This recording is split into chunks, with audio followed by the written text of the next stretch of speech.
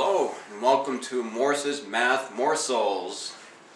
What if you're in a test situation and you are called upon to factor the difference of cubes? In this instance, x cubed minus 1. What is it in factored form? I remember it's something like, there's an x over here and a 1 over here. And then there's an x squared, and then there's an x, and then there's a 1. So I remember there are a couple of x's, and that x squared has to be there, and it has to be 1, so that the 1 times the 1 will give that 1. But I don't know what the signs in between each term are. Is this a minus or a plus over here? Is this a plus or a minus? Or is this a plus or a minus? Or wait a minute, is there even a 2 in front of these? Is there like a 2x or a 3x? What about a coefficient? I can't remember the factored form. Oh no, I gotta do it to pass the test. Luckily, we got a little trick that may help. We bring arithmetic to the rescue by using an actual cubed number. I'm going to use 216. Remember that 216, that equals 6 cubes.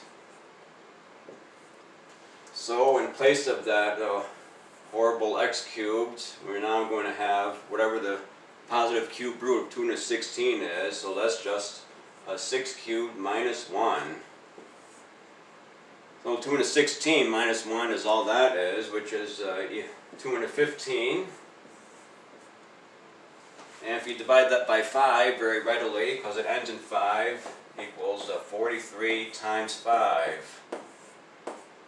You're probably wondering, so what? How's this helping? Great, I just found the two prime factors of 215.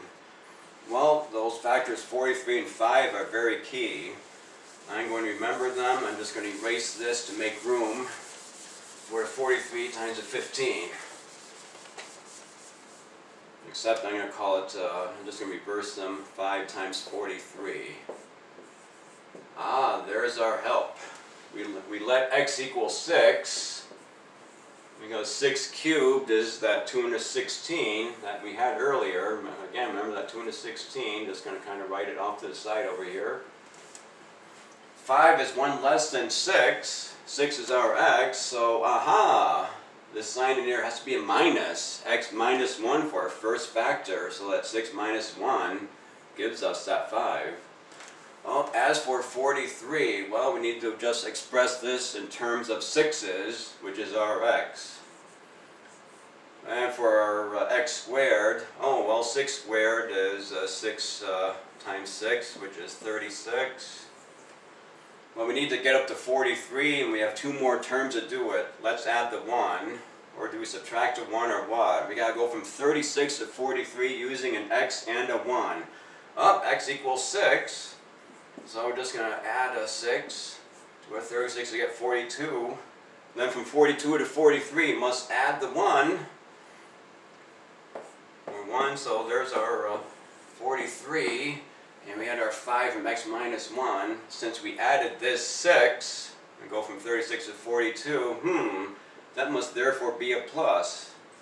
36 plus 6 is 42, then add 1 more to get from 42 to 43. So those must be our proper signs.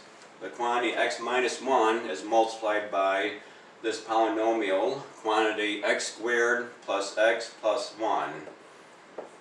And this indeed, with a big sigh of relief, is correct, because if you were to do the multiplication, a lot of terms drop out. The first and second degree x terms are canceled, and you have your difference of cubes, x cubed minus 1. So, thanks to 216, taking 1 from it, 215, prime numbers. So, only one way to factor that, otherwise it might have had other numbers and we're not able to figure out x. Thanks for viewing.